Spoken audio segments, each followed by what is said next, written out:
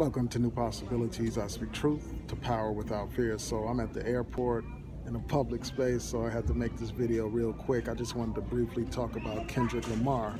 He had a concert recently in Alabama or some southern state, and he invited a white fan onto the stage, and they were singing Mad City from what I understand, and that song has the N-word throughout the song. And so when the white fan started to use the N-word, singing the song, he basically cut off the music and called her out. And some people are saying he threw the fan under the bus. So I want to share my thoughts about this.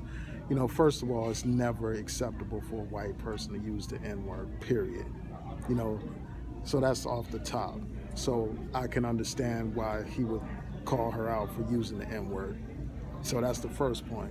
The second point is this, and it deals with the hypocrisy of artists like Kendrick Lamar. How are you going to get mad at somebody for using the N-word when you use it all the time?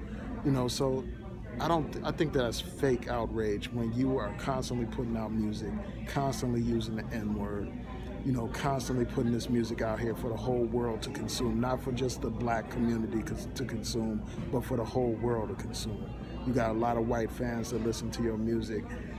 So you shouldn't be surprised that they're using the N-word, because you're basically making it acceptable for people to use the N-word. And I really think that we have to get to a point where using the N-word, period, is not acceptable. Now, I obviously understand that there's a difference when black people use it and when white people use it.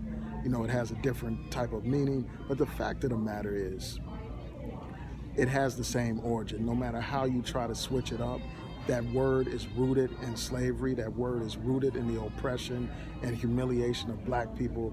And no black people should be using that word. And it's just a shame that you have these popular artists who are known worldwide perpetuating that negative word, giving that negative word new life, giving that word power that it shouldn't have.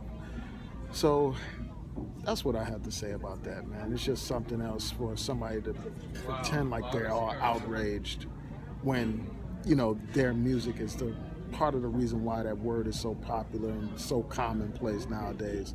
But anyway, tell me what y'all think. Please rate, comment, and subscribe. Peace.